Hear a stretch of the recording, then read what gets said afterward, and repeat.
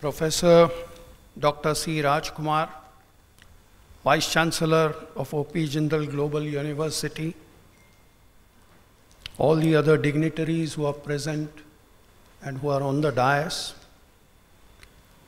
Justices Shri A.K. Patnaik, Shri Swatantra Kumar, Shri Arjan Kumar Sikri, and Shri Madan Lokur, former judges of the Supreme Court of India, all the other senior advocates who are present here, all the learned advocates, members of the faculty of the university,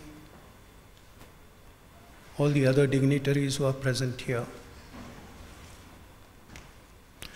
I consider myself to be privileged to be before this August gathering. This represents truly the cross-sections of whoever matters when it comes to dispensation of justice. And I couldn't have asked for a better gathering, a better audience than this. Similarly, I consider myself privileged that I've been invited to be a speaker in what is called Krishna Iyer Memorial Lecture Series. Though the subject is, there are three facets: constitutionalism, rule of law, and access to justice. Each facet, each aspect in itself is impossible to be covered in a span of 45 minutes. Therefore, I have chosen as a tribute to Justice Krishna Iyer to deal with some of his judgments and principally on the issue of access to justice. I consider him to be a visionary. I consider him to be a man with tremendous foresight who has developed, who has charted out course which we are still following even after 50 years. And therefore, here I am before you, dealing with some of the judgments, some of the contributions made by this great visionary. I saw Justice Krishna Iyer for the first time when, as a student, I had visited Supreme Court to see the proceedings in Re-Special Court. It was a 7-judge combination. Krishna Iyer was number 3 judge. Justice Chandrachud, Justice Bhagwati, Krishna Iyer. That was sometime in 79-80. I had still not joined the law college then. Whatever was going on by way of discussion was like a bouncer to me. But I had found 3 heroes of mine sitting on that bench. And then thereafter, as a student of law, when you start reading some of his judgments, what impressed the students in those ages was some of the quotations coming from Justice Krishna Iyer's judgment. What felicity of language, what command over the expressions. We saw one message which was being read to us. That's one example. But from the judgments, take for instance Shamsher Singh. When he wanted to convey that we are closer to English legal system than the American legal system, the expression he uses is not the Potomac, but the Thames. But the Thames fertilizes the flow of river Yamuna. What a beautiful expression. That was in Shamsher Singh. In that Mahajan's case, which was agrarian reforms, he wanted to convey that the courts must be guided first by what the Constitution commands. If you understand the Constitution, every adjudicatory process will be easier. So what does he say?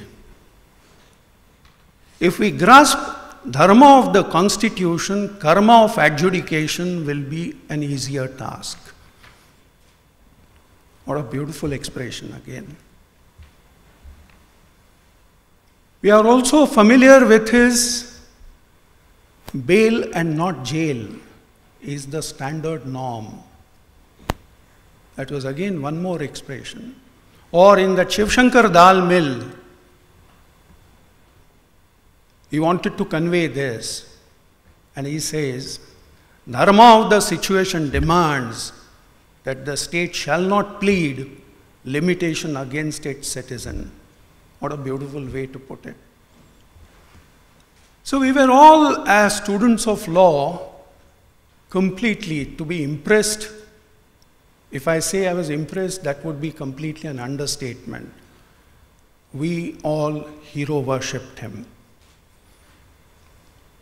I had seen only the man, that fleeting sort of, moments when he was part of the bench. I had one occasion when he had formed a group called Independent Initiative, and he had asked 3 or 4 advocates to cover a by-election in Haryana. I think Rini George was also part of that group where I had gone there. And after we covered the election and came back, we had that chance meeting with Justice Krishna Iyer himself. That was the only time that I could have conversation with that great man. But we say in Marathi, Aji mya Brahma pahile. That is, to translate in English, oh my God, I have seen the God himself today.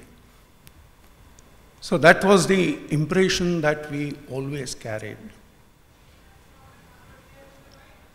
Now, some of the statistics. Justice Krishna Iyer was appointed as judge in 1968. 73, 5 years and 15 days to be precise, the man was elevated to Supreme Court. The Constitution demands minimum 5 years as judge of the High Court before a person can be elevated. This man required 15 more days. One of the shortest and quickest elevation to the Supreme Court. 5 years as judge of the High Court, 7 years as judge of the Supreme Court. Mind you, the tenure in Supreme Court was longer than what his tenure as judge of the High Court. Out of those 5 years, for almost 2.5 years, Justice Krishna Iyer was member of the Law Commission. And in 72, 71 was the committee, 72 is the report. Government of India appointed a committee to go into issues including dispensation of legal aid to the deprived sections or the marginalized sections of the society. Krishna Iyer, as member of Law Commission, was the chairperson of the committee.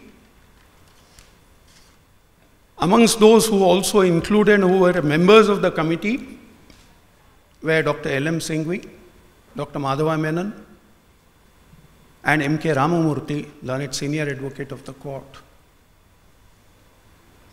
Their report I consider to be Magna Carta on the issue of legal aid. Some of the observations in that report are so prophetic that they'll hold good. They still hold good even after 50 years, and they will always hold good. Perhaps, God knows, maybe centuries hereafter. That was the first report, which 72 comes the report By the time the Legal Services Act was enacted, it was in 87. So 15 years it took us. Two father figures who have led the movement of legal aid from the front, Justice Krishna Iyer and Justice Bhagwati. The report refers to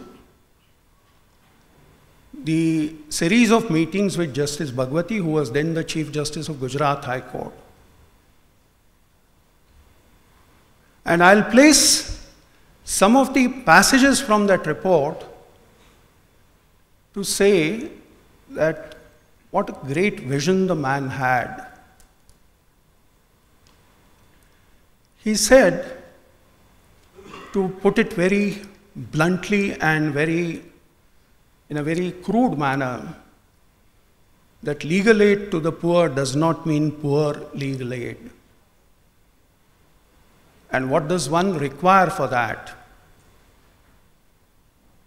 The contribution from the members of the bar. The members of the bar, the leaders at the bar, those who are established, who are senior advocates, must render pro bono services, number one. Number two, he also said that law students must also be engrafted in the entire movement. If we think in terms of access to justice, what Krishna Iyer's prophetic words were, that you can't have access to justice or the principle satisfied if most of the population doesn't have the benefit of good quality legal assistance. May I therefore now just place those 2 or 3 passages from the committee's report, and then we will discuss further.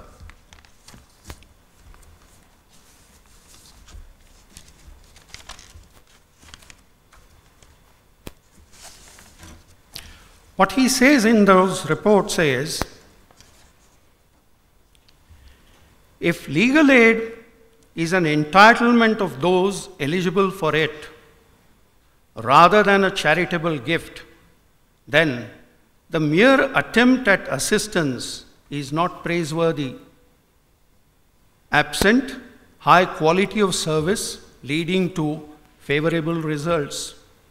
This implies that legal aid cannot be left as a part-time avocation of well-intentioned private persons or judicial administrators whose principal careers lie outside the ambit of legal aid. It implies the need for development of specialized skills of advocacy and administration and recruitment and training of specialized personnel whose knowledge and experience may be systematically perpetuated. There must be people at the central, state, and grassroots level for whom legal aid is a full-time crusade and career, around whom the useful part-timers and volunteers may be deployed. This is so far as the lawyers are concerned. Now the students.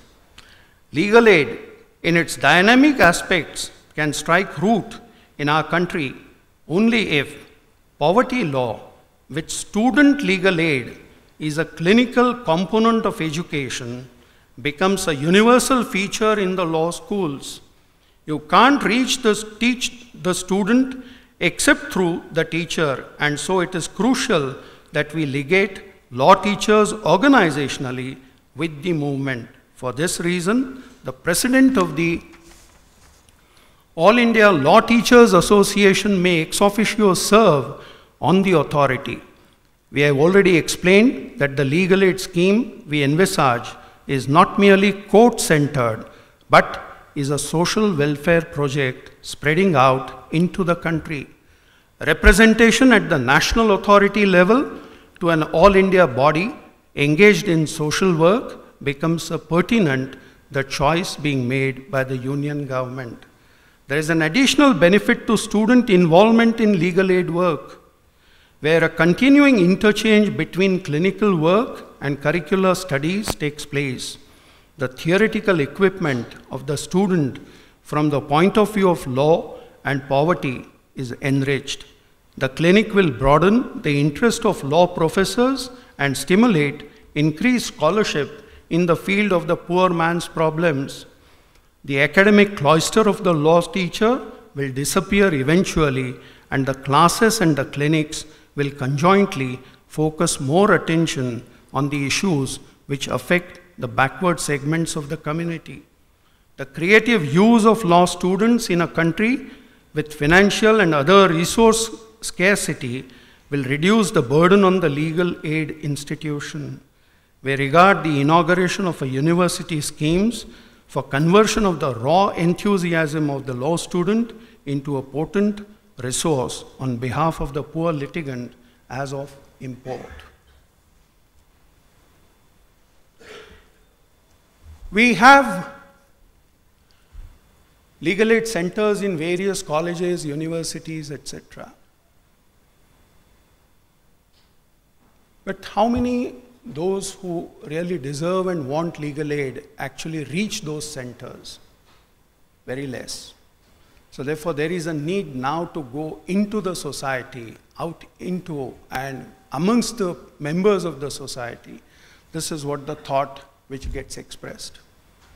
72 is the report. We are in 2022. Yet, those words have still not attained reality. We at legal aid centers, we are trying to achieve that. And that's why I said this report is a Magna Carta on the subject of legal aid. Why does he choose this legal aid? In various judgments after judgment, his emphasis is on dispensation of legal aid to the marginalized and to the poor sections. This he elevates to the level of, this is how we will empower them, this is how we will be able to, in true sense of the term, satisfy what is contemplated by the expression access to justice. Now some of the statistical details. In 7 years,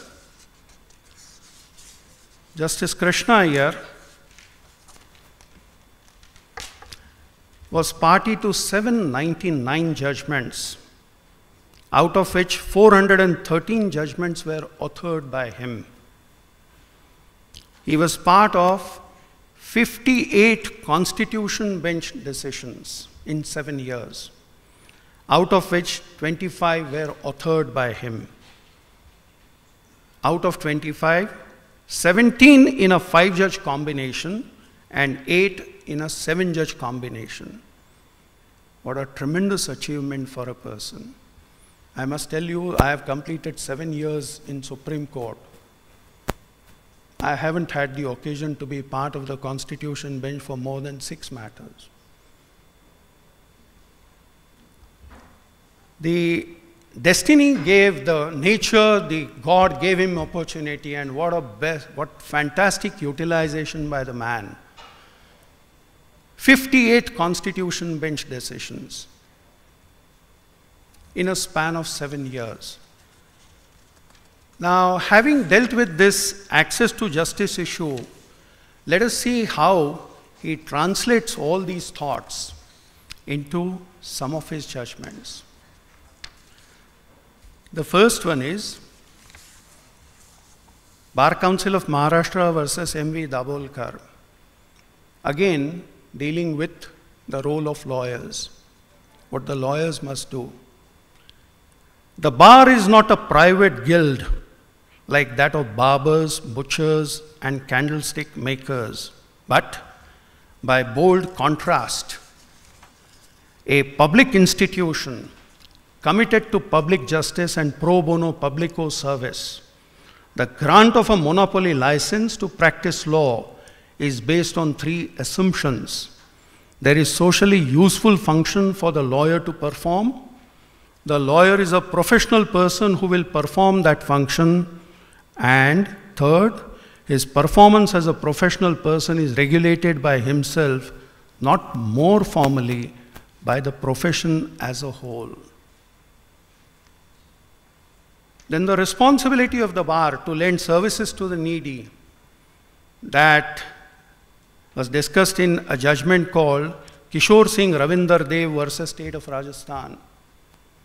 The whole bar, if it has a larger dedication, is amicus curiae, because no cause should be dearer to a people-oriented, justice-centered profession, despite its esoteric genes, elitist strands, and lucrative slant, than to be a decisive actor in the democracy of judicial remedies, so that no man, be he poor, poor man or prisoner, dissenter, delinquent, eccentric or extremist, shall suffer what the law forbids. In this court, the members of the bar, whenever called upon by the bench, have kept the door ajar and unfailingly helped the court as free janitors of justice and free forensic functionaries at the service of anyone aggrieved by injustice and seeking legal justice. After all, the great proposition that inspires the calling of justicing by the bench and the bar alike is best expressed by Dr. Martin Luther King in his letter from Alabama prison. Injustice anywhere is a threat to justice everywhere. We are caught in an inescapable network of mutuality, tied in a single garment of destiny. Whatever affects one directly affects all indirectly. And then thereafter, so long as an iron curtain divides the law set by the Constitution and lit by the Supreme Court from the minions of the state, so long shall this court's writ remain a mystic myth and harmless half-truth, making law in the books and law in action distant neighbors. Mr. P.H. Parekh had perhaps, I think, appeared as amicus curiae in that matter.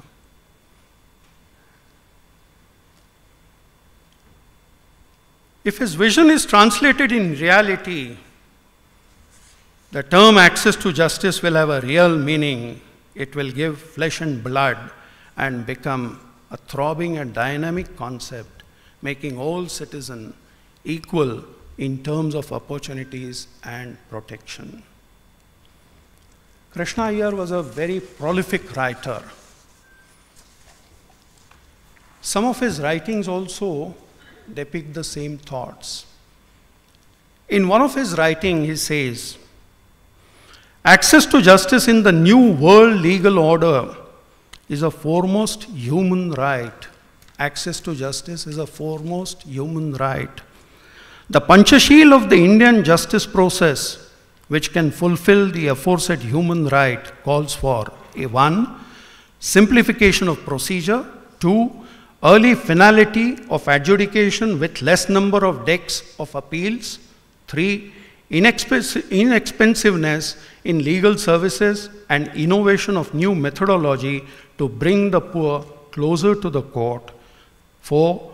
Technological transformation by which paper logging can be eliminated, quick communication between client and court can be achieved, and high-tech input plus affirmative action and remedial changes which will open up facilities for forensic locomotion, prompt, just and fair. And 5th, elimination of the rituals of procedure and fossils of legal praxis and discovery of dispute resolution alternatives through conciliation, informal hearings, arbitrations, people's mass settlement courts, into bracket lok adalats, and the like.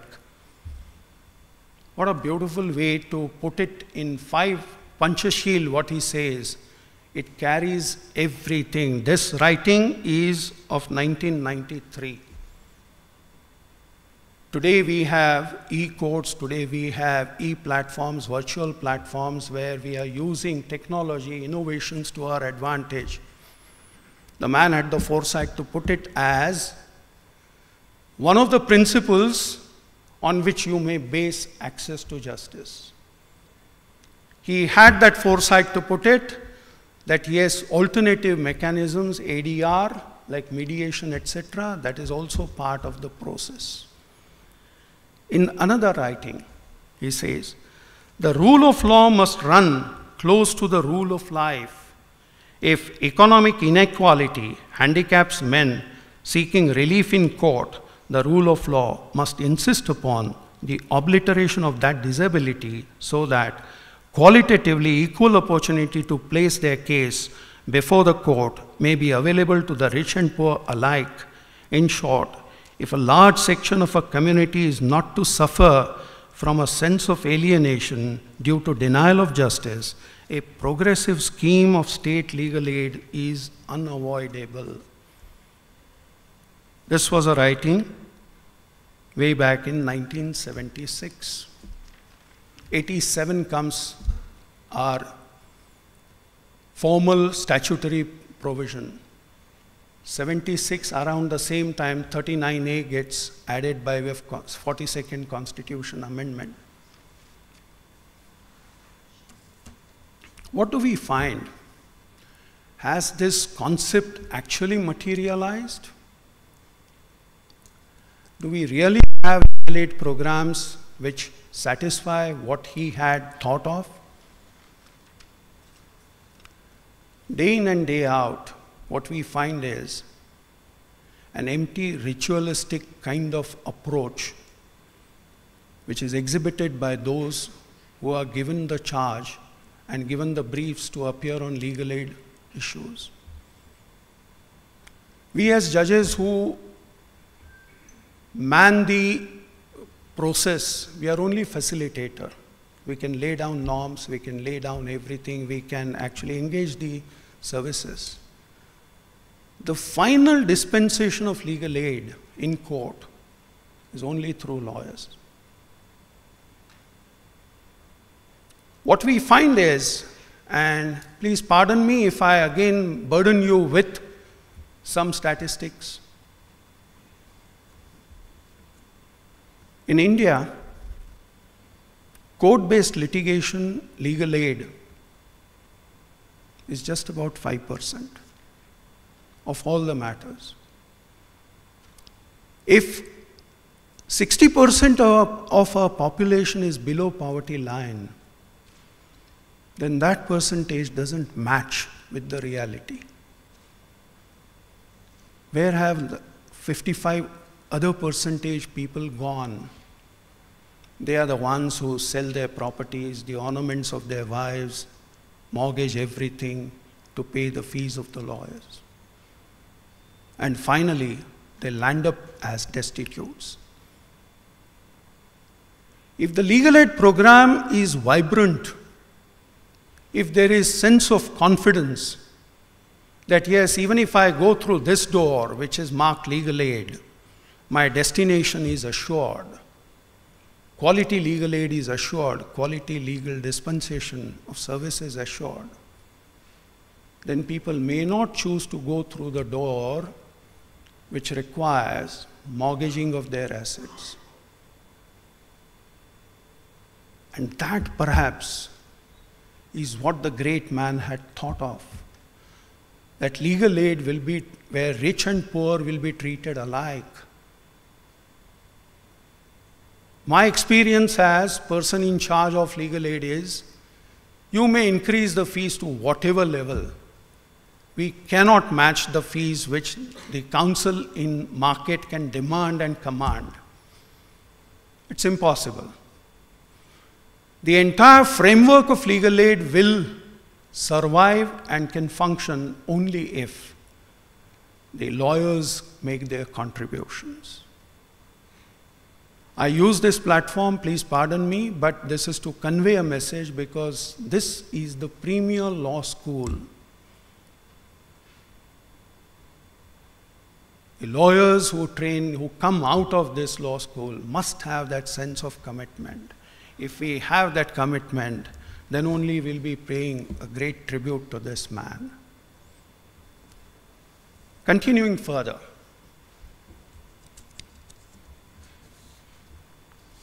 The importance of universal legal access to social justice was stressed by him in another writing. We must accept as an axiom of a progressive order that our republic will run on the rails of rule of law only through universal legal access to social justice. The reality is that law, as a delivery agent of justice, is in the hands of, quote unquote, property limited. In a land of, quote unquote, poverty unlimited. Or again, a beautiful expression.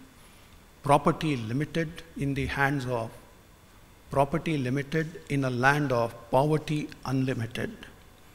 And the revolutionary task of the legal profession in its larger connotation is to expand access to justice by radicalizing conceptually and practically the legal system. This jurisprudential technology is the challenge to the creative lawyer and is a sine qua non for promotion of community credulity in legality. The alternative is clear for those who care to chant the rule of law after they read the writing on the wall. And this is the writing on the wall that we must. We must read that, we must assume it, assimilate it, and make it part of our system. This is only one part, access to justice. And I wanted to place it before you that for this great man, access to justice meant what? It meant that whether rich or poor, the doors of justice must open in the same fashion, must treat him in the same fashion, and every possible opportunity or protection must be made available to him. That, according to him, was access to justice. If you ensure that, then rule of law will also get ensured. Now let us see, as a judge, how did he translate his ideas? Mind you, Justice Krishna Iyer was compassion personified. He had compassion at every level. I must tell you, just last week, I was a part of a bench which was hearing a plea for commutation of death sentence to life on the ground that the man was kept in solitary confinement for 11 years.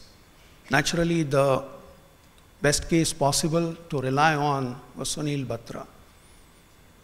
Sunil Batra was a case dealt with by 5 judges of this Supreme Court. Leading judgment by Justice D.A. Desai, speaking for himself and 3 brothers. A concurring judgment by Justice Krishna Iyer. Initially, when the matter had come before a bench of 3 judges,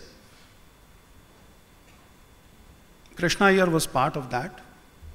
Justice Beg and Kailasam were the other members. All 3 of them visited Tihar jail to see the conditions which were prevalent in the jail.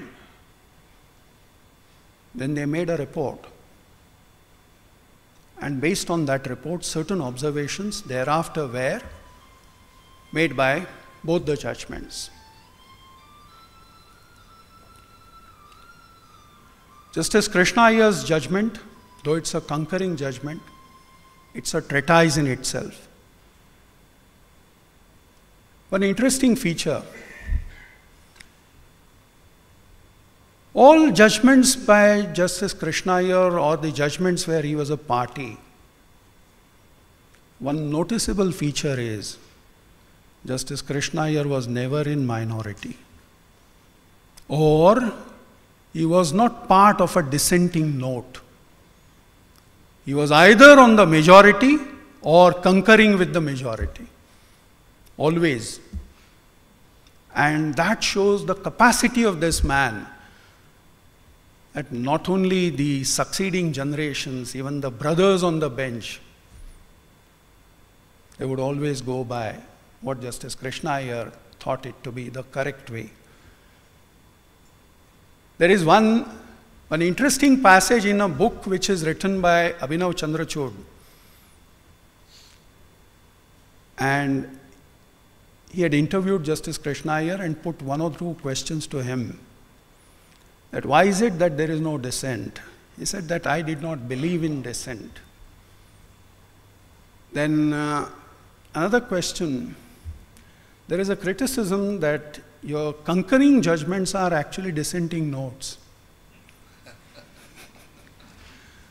Krishna Iyer smilingly said, some people do think that way, yes. So coming back to the topic, this concurring judgment in Sunil Batra shows what compassion the man had. He gives various examples. He says that in a solitary confinement where you are confined in 8 by 8 or 8 by 10 room with bare minimum kind of comforts, it may be a boon or blessing in disguise for a yogi,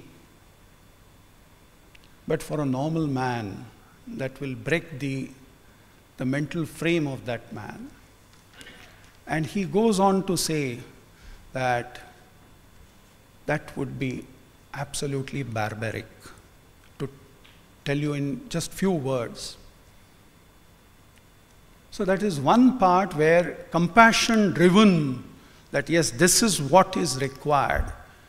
And the concept of justice getting changed according to situations or the norms which are required to be utilized.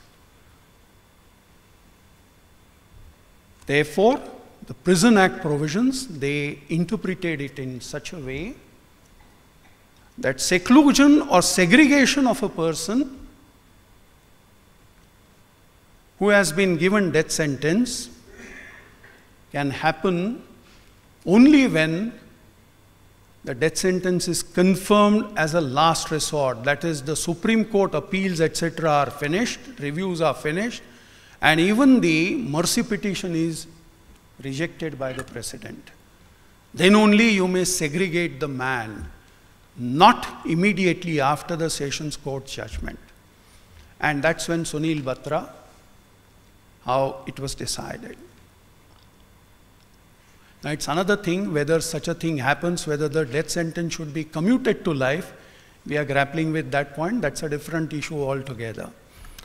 Now coming back to some of the contributions made by this man, Hiralal Malik versus State of Bihar was a case where this case was decided in 1977. A 12-year-old boy, he was initially convicted under section 302, that is for culpable homicide amounting to murder. But the High Court converted the offense to one under 325 and awarded him 4 years of imprisonment. After going through the judgment, Justice Krishna Iyer, speaking for the court, says,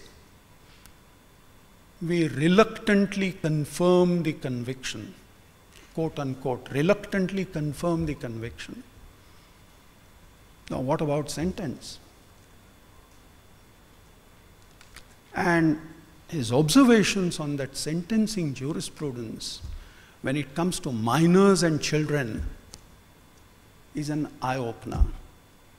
Because in 1977, there was no Juvenile Justice Act.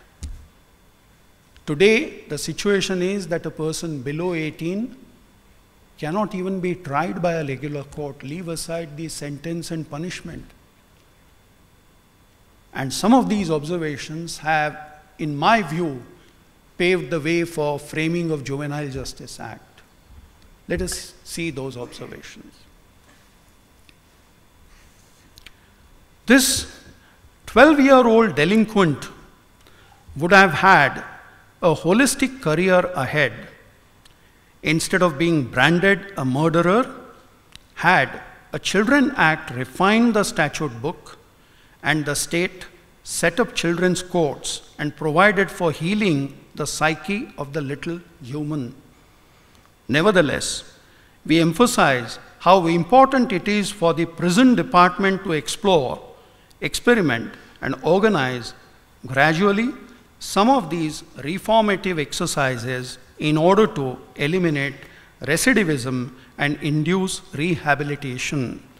We make these observations in the expectation that facilities being available and the prisoner's consent being forthcoming, he will be given under proper initiation and medical authorization courses which will refine his behavior, develop his full potential, and thereby justify the justice of his forced tenancy for 4 years.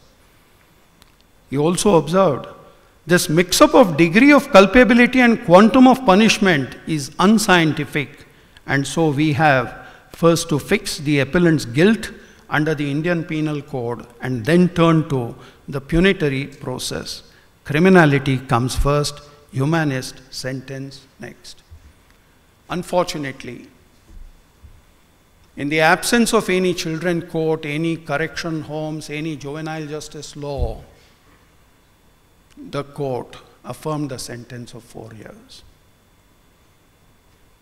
But these thoughts are quite prophetic. 2 years thereafter, another case where somebody below 18 was before the court. This time it was a 16-year-old boy who had committed an offense punishable under 325 of the IPC and was sentenced to 6 years of imprisonment. Perhaps after 2 years of experience that nothing was being done on the front of juvenile justice law, this time Justice Krishna Iyer discharges him completely. And this is what he says. Had there been a Children Act, the above two accused, appellants 1 and 2, would have received more compassionate consideration at the hands of the court.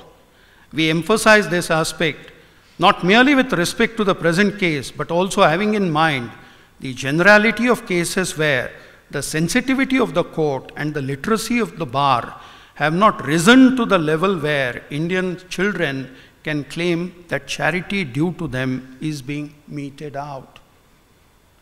He had suffered 5 years of imprisonment. There is nothing in the judgment which says that we reduce the sentence to one already undergone. He is simply discharged. Perhaps as a student of law, under what provision, in what manner, whether it is sanctified by law, leave aside those questions. But perhaps Justice Krishna Iyer had learned from the experience where nothing happened with that 12-year-old boy. Now that's the translating the ideas into reality.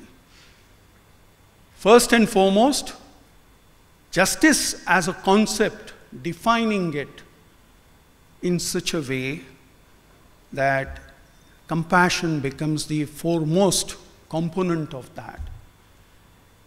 And then saying that, yes, very well, this man deserves that. And then giving him access to that concept. And as I said, these two cases, both cases, this was 1980, the second case, both were before the juvenile justice legislations actually saw light in 1986. One more case under trial. Husainara Khatun is the flag bearer on this front. Soon after Husainara Khatun is by Justice Bhagwati, this case, Montu Mujumdar, is by Justice Krishna Iyer. Shortly after Husainara Khatun, but what he says is also equally important. What he says is, law is what law does and not what law writes in the books beyond the reach of those behind bars. Law is what law does and not what law writes in the books. So the effect, impact. In this perspective, Article 21 of the Constitution and 167(2) of the CRPC are dead letter for each petitioner. In short, the police have abdicated their function of prompt investigation. The prison staff have not bothered to know how long these internees should be continued in their custody, and most grievous of all, the judicial officers concerned have routinely signed away orders of detention for years by periodically appending their incarceratory authorizations. We know not how many others are languishing in prison like the petitioners before us. If the salt hath lost its savour, wherewith shall it be salted? If the law officers charged with the obligation to protect the liberty of persons are mindless of constitutional mandates and the code's dictates, how can freedom survive for the ordinary citizens? These persons were languishing in jail as under trial for more than 7 years. They were immediately released by Justice Krishna Iyer.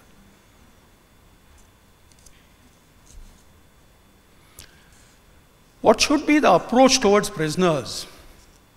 In one of the matters which is Rakesh Kaushik, Justice Krishna Iyer says, from this new angle, the hospital setting approach to prisons, Gandhiji advocated, the therapeutic, tough penologists argue for and the raising of the level of consciousness, institutional and individual, of officials and prisoners, all these woven into composite strategy may well be the highway to higher awareness and socialization of feeling inside correctional homes. This technology takes us to methods like transcendental meditation, self-expression through work, facilities for studies, and artistic development. The warden's drills of the ward or the warder's billy or the VIP's good shit cannot work magic. So therefore, how the prisoners be treated? This is so far as all that we see is compassion, which is giving solace to the prisoners. Sunil Batra, you say that the man should be again kept out of solitary confinement, under trials getting released, minors getting discharged. At the same time, the very same man writes Maruram. And Maruram was a case where people who were given life imprisonment, in various states, they were granted commutation after completing just about 6 or 7 years of actual imprisonment. All these practices, Justice Krishna Iyer writing the leading judgment, comes down heavily on that and says, going by the letter of law, you must complete 14 years of actual imprisonment, without which you cannot be released. And all these policies which the state governments, various state governments had framed, should give way. So compassion to prisoners is one area, but at the same time, societal interest that somebody who is guilty must serve that sentence is also present in the mind. It is not being just compassion-driven ideas every time. Similarly, one more case, and that's where access to justice again comes to fore. Sadanantam versus Arunachalam, sorry.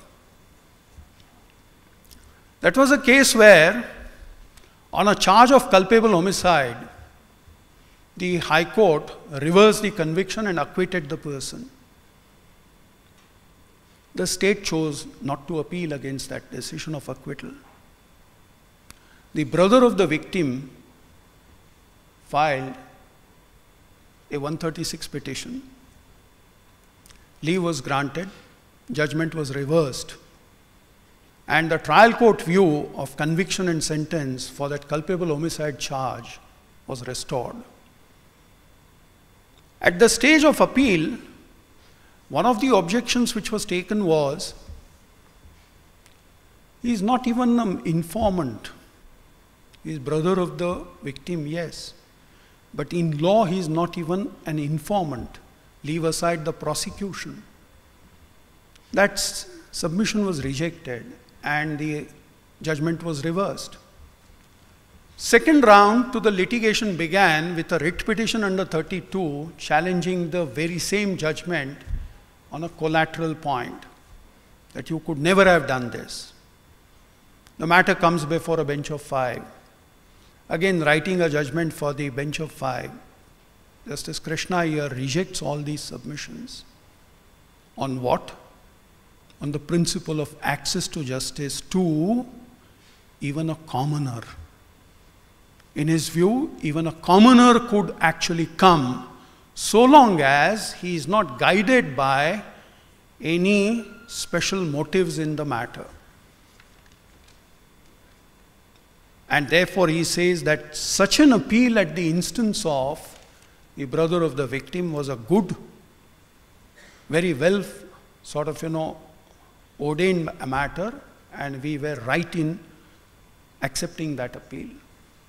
So again, the man, when it comes to prisoners, when it comes to convicts, he grants them everything by way of compassion, but at the same time, not a benefit which, in his view, the wrongdoer should walk away with.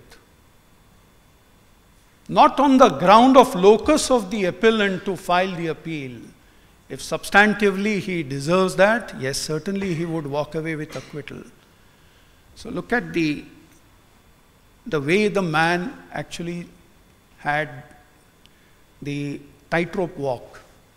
On one side compassion, on the other side strict adherence to the letter of law in Maruram and the concept of access to justice, because that victim's brother also must have access to justice.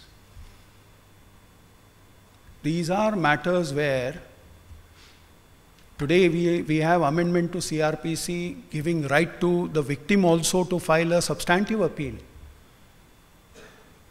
So the visionary in him, whatever he had thought of, is now part of the statute law. On one front, on juvenile justice front, on the other fronts as well. This is the kind of contribution the man has made so far as access to justice is concerned. I won't read all these passages from that particular judgment.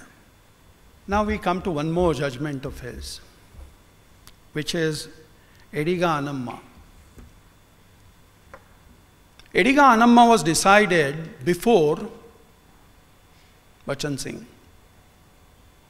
Bachan Singh has now virtually codified the approach which must be adopted in all death sentence matters. Ediga Anamma was a lady of 24 years who was given death sentence, and the matter came before this court, Supreme Court. And again, that compassion becomes the throbbing idea everywhere. And this lady, her death sentence was converted to life imprisonment by Justice Krishna Iyer. Again, on the ground that that is the real concept of access to justice. Two passages, if I may have the liberty of just placing before you. Let us crystallize the positive indicators against death sentence under Indian law currently. Where the murderer is too young or too old, the clemency of penal justice helps him. Where the offender suffers from socio-economic, psychic, or penal compulsions insufficient to attract a legal exception or to downgrade the crime into a lesser one, judicial commutation is permissible. Other general social pressures warranting judicial notice with an extenuating impact may, in special cases, induce the lesser penalty. Extraordinary features in the judicial process, such as that the death sentence has hung over the head of the culprit excruciatingly long, that is that Vatishwaran line which Justice Chinnappa Reddy had adopted, and then Sher Singh, which was the line which Justice Chandrachud did, and then finally comes the last word on the matter, which is the Triveniban law, which is 5 judges of the court. Extraordinary features in the judicial process, such as that the death sentences has hung over the head of the culprit excruciatingly long, may persuade the court to be compassionate. Likewise, if others involved in the crime and similarly situated have received the benefit of life imprisonment, or if the offense is only constructive, being under section 302 read with 149, or again the accused has acted suddenly under another's instigation without premeditation, perhaps the court may humanely opt for life, even like where a just cause or real suspicion of wifely infidelity pushed the criminal into the crime. On the other hand, the weapons used and the manner of their use, the horrendous features of the crime and hapless, helpless state of the victim and the like, steel the heart of the law for a sterner sentence. We cannot obviously feed into a judicial computer all such situations, since they are astrological imponderables in an imperfect and undulating society. A legal policy on life or death cannot be left for ad hoc mood or individual predilection, and so we have sought to objectify to the extent possible, abandoning retributive ruthlessness, amending the deterrent creed, and accenting the trend against the extreme and irrevocable penalty of putting out life. Here the criminal, social, and personal factors are less harsh. Her femininity and youth, her unbalanced sex, and expulsion from the conjugal home, and being the mother of a young boy, these individually inclusive and cumulatively marginal facts and circumstances tend towards award of life imprisonment. All these thoughts are now part of what is Bachchan Singh. This was given even before Bachchan Singh. We have plenty of such cases by Justice Krishna Iyer. Hoskote was a case where you say that the jail authorities must render every help to the convict to prefer an appeal. Today we have more or less codified it as a standard operating process in all legal services authorities. This was a case decided by Justice Krishna Iyer way back in 1980. So very prophetic ideas, very prophetic suggestions, which are part of our jurisprudence now. All these cases, what do they show? Not just compassion, tremendous ability to forge new ideas, new tools, and come out with solutions which will provide succor to the needy, to the depraved, to the marginalized sections of the society. That was access to justice for this man. Once you secure access to justice, to the needy, to the poor, to the rich and poor alike, that shall be greater service to rule of law. I have all other cases which are apart from criminal law, on civil law, like Shoshit Karamchari Sangh, Fertilizer Corporation, where the concept of locus standi was expanded by Justice Krishna Iyer. In cases other than criminal matters, these are purely civil matters or labor disputes. But the time is very short at our disposal.